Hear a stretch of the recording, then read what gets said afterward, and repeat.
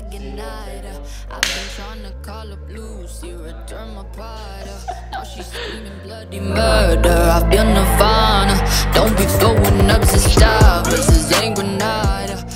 I would describe it as a mesh of things that probably don't belong together.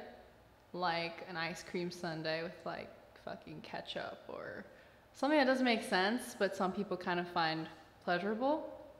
Because I feel like I draw a lot of influence from, you know, whether it's R&B and a lot of diva singers that I grew up listening to, but I also love hip hop and the production of like Kanye and Flying Lotus and Thundercat and all those people. So it's definitely a weird mix.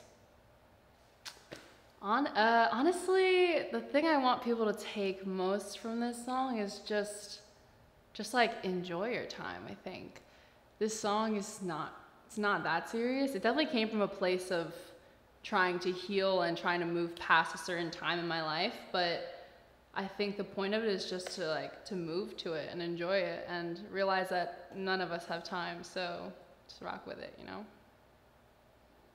I feel like YouTube specifically has been important for me because I'm such a visual person, and I think before I even write a song, sometimes I can see songs, so being able to have that outlet and just creating visuals to give people a glimpse of what I'm actually seeing in my head, that's been invaluable to me, and I just love making visuals so much. So I'm just grateful that I live in an era where I can take something in my head, make it real, and share it with whoever I want to share it with.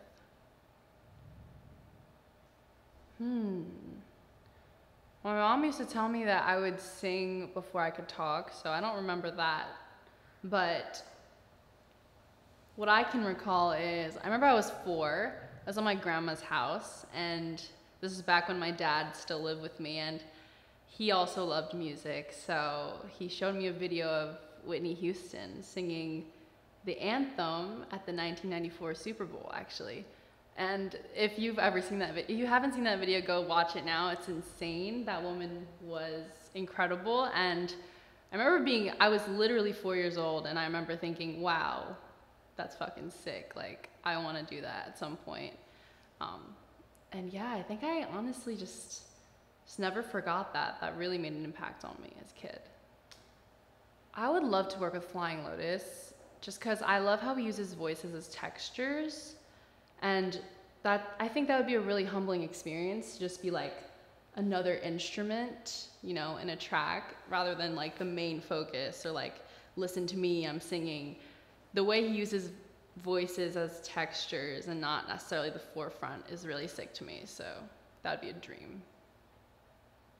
I'd like my legacy to be, honestly, I'm not arrogant enough to think I feel that anyone's gonna remember me in like thousands of years, and I definitely live that way, and I enjoy that thought that like nothing I do actually matters in the long run of things. But for the time being, I would love to push just creativity being the forefront of what I do, and being respected for your mind rather than the way that you look, or, you know, like the clothes that you wear necessarily, but just like the freedom of expression. That's really important to me, and I look up to, you know, women and anyone who follows that first and puts that first. So being an artist who makes that the norm, makes that the mainstream, I would love to be a part of that. And I think that that's not just gonna be me, that's gonna be like a class of artists who are pushing that forward, and just to be a small part of that would be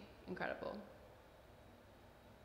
The rest of the year is just, it's weird because I wrote this music so long ago, and now I'm spending 6 months to just roll it out. It's crazy. It's like, I feel like I've changed so much and grown so much since then, but yeah, for the rest of the year, I'm just making videos for the songs I wrote maybe 2 years ago, and putting it out and sharing it with the world for pretty much the first time.